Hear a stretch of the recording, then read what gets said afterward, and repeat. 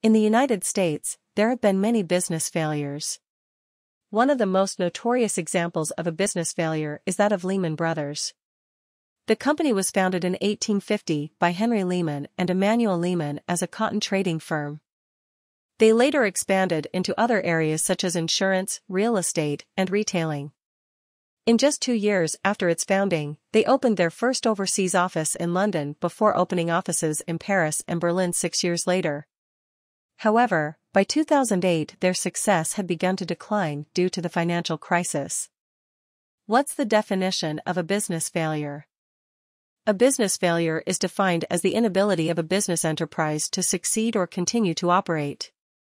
There are many reasons why a business can fail, but it usually happens because of an absence of profits. The story behind some of the biggest business failures in U.S. history. The United States has seen its fair share of failures in the business world. Some of these failures are so big that they have become notorious and are now taught in schools as lessons for students.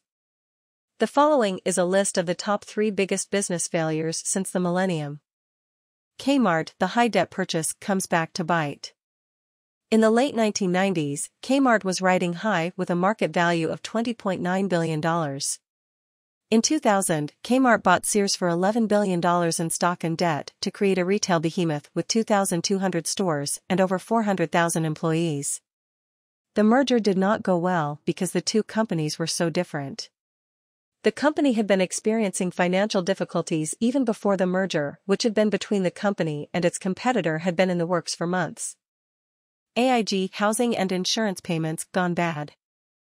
AIG was an insurance company that faced bankruptcy in 2008. The reason for the bankruptcy is because of the bad investments they made during the housing crisis.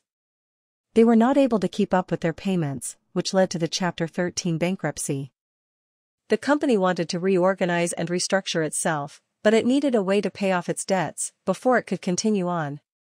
Chapter 13 was a way for them to reorganize and restructure themselves in order for them to be able to pay off their debts before continuing on with business operations.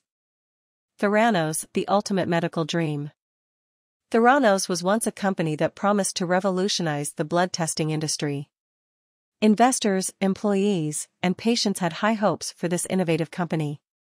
However, it turns out that Theranos had been deceiving its investors and patients about their technology.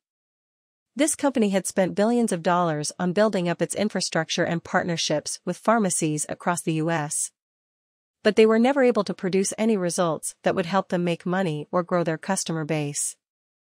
The downfall of Theranos is a result of many factors, one being the reliance on unproven technology.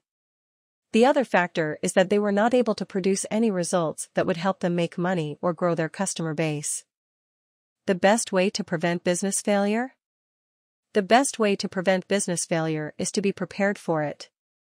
Businesses are an investment of time, money, and effort. They are not guaranteed to succeed.